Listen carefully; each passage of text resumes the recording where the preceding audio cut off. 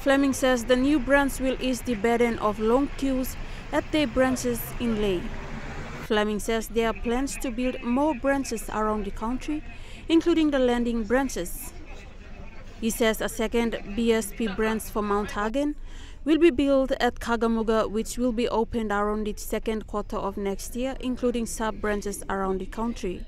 Off our branch here in Lae Top Town and also Lae Markets, because it's a 10 tellers. We've got 5 customer service officers, and it's predominantly for our Kundu account transaction type customers. So we think it's going to take a lot of pressure off these branches, provide more banking opportunities other than the concentrated areas, hopefully remove the queues, and equally at the same time the setup and structure such that it should give us the opportunity to start guide, counsel and encourage people to use banking that isn't necessarily reliant upon having to do it. He says the new branch in Lae has added new jobs and they have recruited new staff, trained them, and they are ready to serve. Breaking ceremony at Dobell 3 weeks ago, just near Kagamooga and Mount Hagen. That's going to be our second branch in the Mount Hagen area, and that'll be open around about the second quarter of next year.